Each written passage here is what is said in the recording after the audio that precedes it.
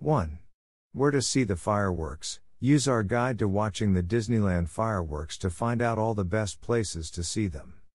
2. Where to watch Fantasmic. This show is so popular that it can be frustrating trying to find a good place to view it, and for this one, a so-so spot just won't do.